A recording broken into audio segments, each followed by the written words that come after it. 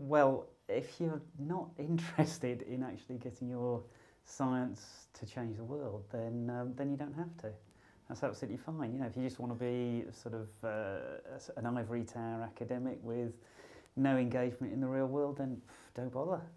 But if you actually are interested in changing things, then it's absolutely vital to engage with all those people that actually make decisions in the world, and policymakers are a large influence within that community. But I'd also add business people, NGOs, and also the general public, because they're the arbiters of preferences and values.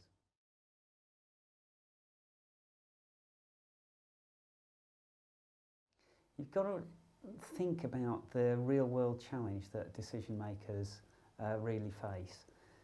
The vast majority of decision makers that I've met actually do want to make a good job. They want to improve society. The problem is they're faced with unlimited want, unlimited ways to improve people's lives. Hospitals, better transport systems, better environment, and limited resources. So they've got this real problem that they've got to handle all these different demands upon those limited financial and other resources. If you simply go to them and say, I know that this particular bat will react in this way, and you give them no way to actually judge how important that issue is compared to the other issues they have to deal with, then you're really almost adding a problem rather than trying to find a solution. If you were a decision maker faced with all those different competing demands, what would you do? Now, I think answering honestly, you'd want to know how important the bat issue is compared to lots of the other issues that decision makers face.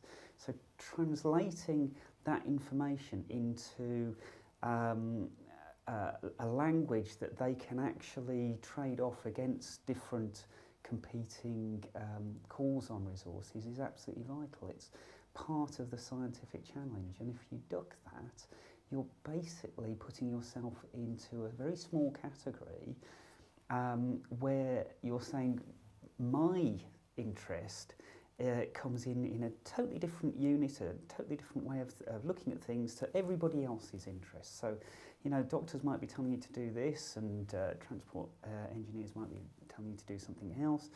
They're all making their claims in nice commensurate units. They're saying this will generate this value or that value, and I'm just saying no, you have to do this. This is absolutely imperative. You need to put yourself in their shoes and realise that they have a very difficult job to do, and you need to try and translate your findings into units and language that they can actually understand. Otherwise, they won't really be able to deal with your information.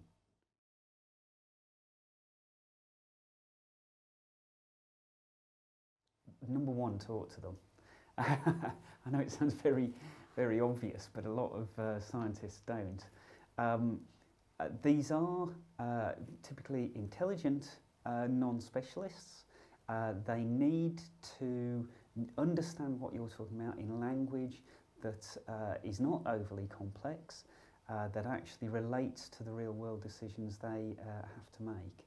You also need to present information in ways which can be comparable with the other issues that they have to deal with. So imagine, you know, you're providing some information on some particular species to a decision maker who is also having to make decisions which will affect whether somebody's house gets flooded or not, or whether somebody keeps their job or not. So you need to actually try and put yourself into their situation and generate tools which will help that comparability across that complexity of issues.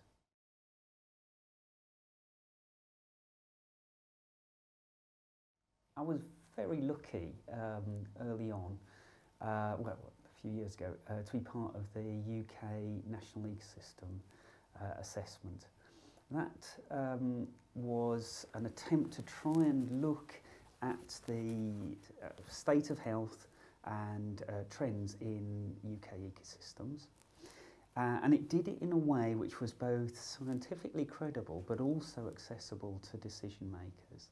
It resulted in really quite a major impact upon the Natural Environment White Paper that came in afterwards, resulting in a whole host of practical initiatives, but also the setting up of the Natural Capital Committee, which I was fortunate enough to be part of, which has in turn led to a commitment by the government to set up a 25-year plan for the natural environment, which is what we need. The natural environment has been degraded for the last couple of centuries. We need a long-term plan if we are actually going to deliver on that white paper goal of not just halting the decline in natural capital, but actually reversing it and leaving the environment in a better state than the present generation has to deal with.